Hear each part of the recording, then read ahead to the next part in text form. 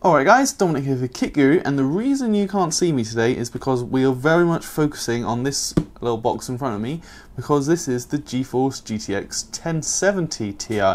Not 1080 Ti, not 1080, not 1070, it's a 1070 Ti. They've been long rumoured, Nvidia have said absolutely nothing, but here we have one, they are real.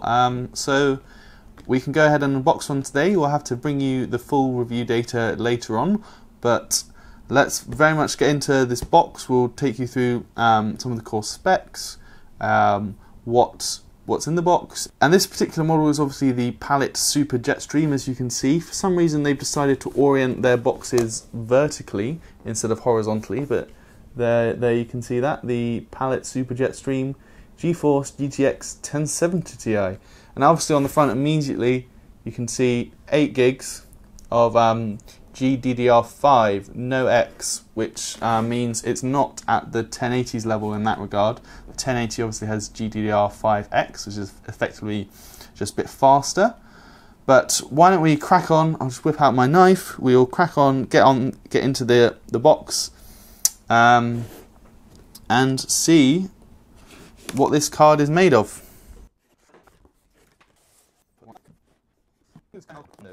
Ooh.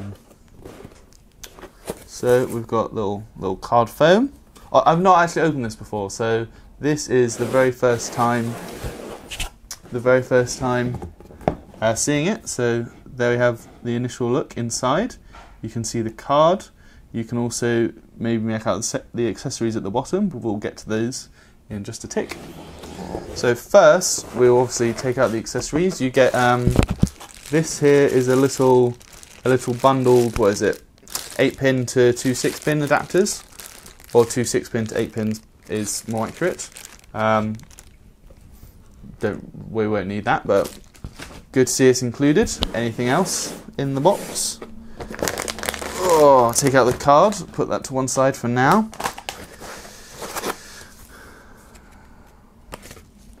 And I'll move this. Oh, one more thing. I'll just pop that box on the floor.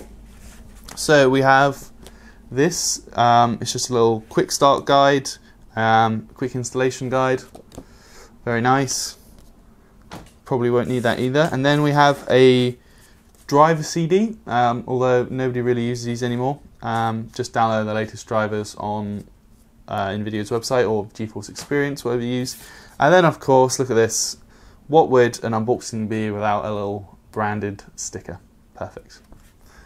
Now, the card itself, it's quite hefty, I'll tell you that. So it's obviously a dual fan cooling configuration. As I say, I haven't even seen pictures of this card until now, so I'm seeing all of this for the first time, just like you. So dual fan, it looks to have that same kind of silver black monochrome styling, color neutral styling we've seen from other Palit cards. But let's get it out.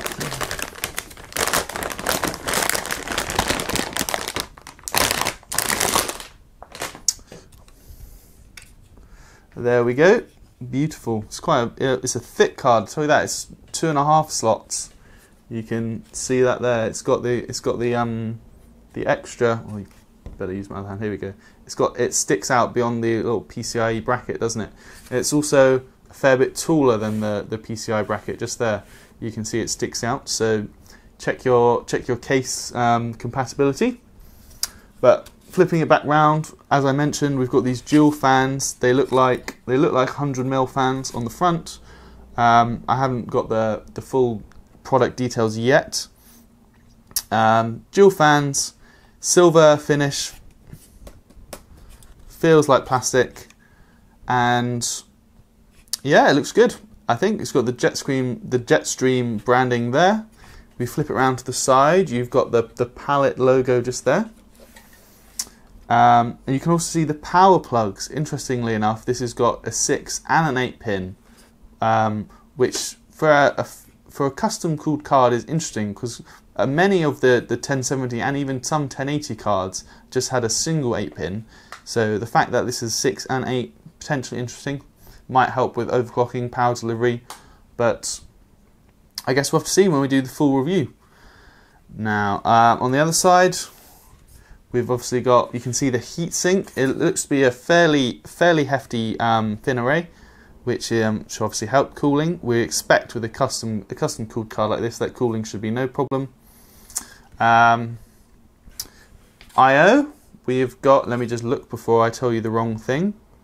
We've got, it's the usual 3 display ports, 1 HDMI and 1 DVI-D. I'd imagine they're DisplayPort 1.4, HDMI 2.0, you'd expect.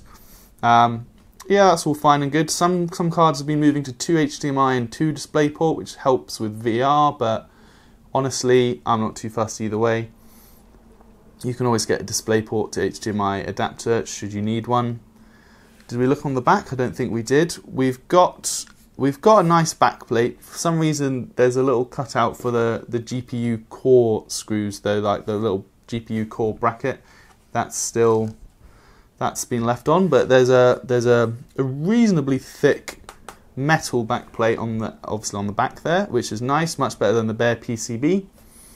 And then turning just over quickly to this end, we can just about see there the 3 copper heat pipes, and those are not nickel plated. You can tell they're just straight up copper, no monkeying around. Right, so let me put that there. This is the Palit GTX 1070 Ti, and if I just bear with me while I just reach for my figures, there are a couple of things to mention when it comes to GTX 1070 Ti. Most importantly, perhaps, is the amount of CUDA cores, because the 1070 Ti features 2,432 CUDA cores, where if we contrast that against the 1080, that only has 2,560. So you're actually only getting around 128 more if you go for the 1080. So the 1070 Ti, some people have been calling it like a scaled up 1070. It's actually more accurate to think of it as a slightly shaved down 1080, because realistically, that, I don't think, well, obviously I haven't tested it yet, I haven't put it in our test rig, but that only having about 130 CUDA cores less, I'm not too sure how much performance hit that's actually going to mean. I think the 1070 Ti is going to be very close to 1080 levels. It's obviously been brought out purely to take on Vega 56, because that was slightly faster than a 1070, roughly speaking, slightly faster than a 1070, slower than a 1080. So I don't know why Nvidia didn't just cut the price of a 1080 more, but they decided 1070 Ti, let's take on Vega. CUDA cores, 1070 Ti, very close to 1080. I'd be very interested to see what the performance figures are once we get this in our system. And then another thing to mention, we also already mentioned the memory. So that's at 8 gigabits a second. It's GDDR5, whereas a 1080, they've actually released newer variants which are up to 11 gigabits per second. So the memory is slightly slower, more in line with a reference 1070. And then clock speeds is the last thing we'll finish on. This is a base clock of 1607 MHz, which is incidentally the same base clock as a GTX 1080. And it also has a boost clock of 1683 MHz, which is actually the same boost clock as a GTX 1070. So it's got the base clock of a 1080, the boost clock of a 1070, and Nvidia has actually told, this is quite interesting, Nvidia has actually told third-party manufacturers, Palit, Asus, EVGA, Gigabyte, those guys, they are not to ship custom-cooled factory overclocked cards. The reason being, well, the reason we assume is that a factory overclocked 1070 Ti is going to be faster or as fast as a 1080. So this Palit card does not come overclocked. You will not find any third-party cards that do come factory overclocked. You'll be able to overclock them yourself, but they won't come overclocked, and that is, we assume, to mean out of the box this will not be as fast as a 1080, but with a bit of tweaking it's going to be thereabouts, maybe even slightly faster.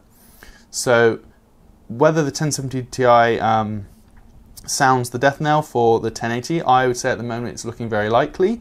We're also hearing rumours that it's going to be around £50 cheaper than a 1080.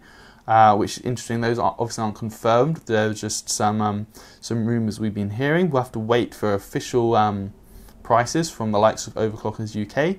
But when we do have the prices, when we've got the performance, we'll be able to firmly say, is this the end of the 1080? Is the 1070 Ti going to be a shrewd investment? And overall, what is the general deal with 1070 Ti? Has it really wiped Vega off the map, so to speak? And is there any reason to go for a 1080 anymore? We'll find out. But this has just been a brief unboxing of this. This is the Palit Super JetStream GTX 1070 Ti.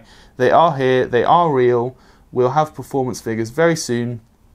But for now, this has just been a brief unboxing to show you the card, talk around the features, and then talk a bit about the 1070 Ti in general. So I'm Dominic for Kit Guru. This is GeForce GTX 1070 Ti, and the review is coming very soon.